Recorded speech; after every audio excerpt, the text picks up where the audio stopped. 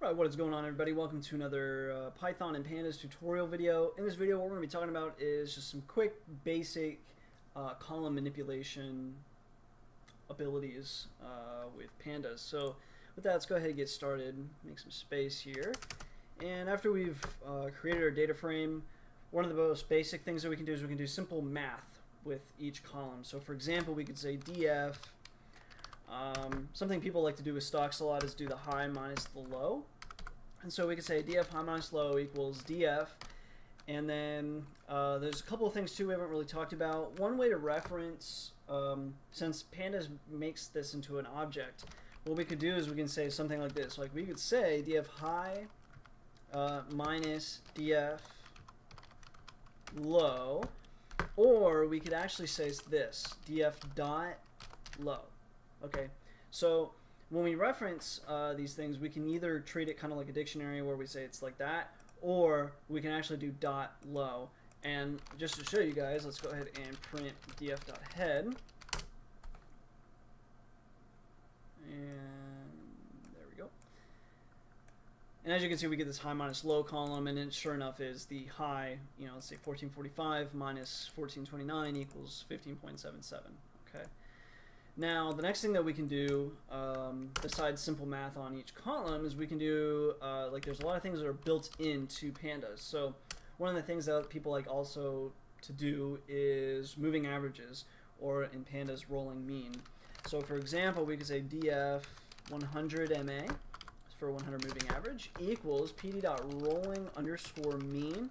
And then we want to perform this on what? And we're going to say we're going to perform this on the close column. Then the next thing you tell it is how many periods that we want to use. And this is going to be, in our case, 100 periods that we want to do because it's a 100 moving average. So now let's go ahead and print df. And here we can't really do df head because the first 100 values is going to be nan, not a number, because it needs 100 periods. So we can say print df 200 to 210. So now we can save and run this. And here is the 100 moving average. Obviously the other data is up here. It just ran out of space. So it comes down here. And we can see the 100 moving average here for close. So closing out of that.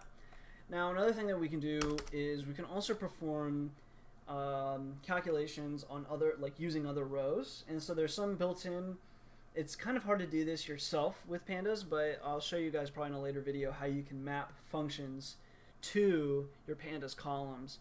So it won't be necessarily as efficient as Pandas is, but just because you don't know either what the command is, because pretty much with Pandas, I mean, they have a lot of really great built-in stuff, but if you don't know what the exact thing is that you're looking for, or maybe it doesn't exist, you can still perform function operations by column using function mapping. So I will show you guys that in a little bit. But for now, another thing that we can do is we can do difference. And what difference is going to do is it's going to tell you what the difference is between that column and the previous column value. And so, for example, and we make a new column on it, basically. So we could say difference equals, and we want to, let's say difference of close.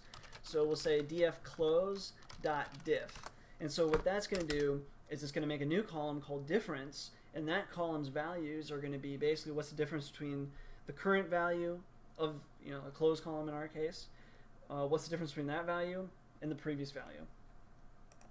So now we can do print df.head, save and run it, and out pops this here. So we have difference. Obviously the first value is not a number because it doesn't exist, or previous one doesn't exist, but then we've got minus 9.77, which in this case, close, we went from 1436 to 1426, so yeah, 9.77. So anyways, those are just some basic commands. Again, there's a whole slew of them. We'll continue covering some of the other things that we can do with Pandas that are built-in. And then, like I said, just because you can't find a built-in operation, you can always map a function to your Pandas data frame or series. So that's always an option. So anyways, that's going to conclude this video. If you guys have any questions or comments, feel free to leave those below. As always, thanks for watching. Thanks for all the support and subscriptions. And until next time.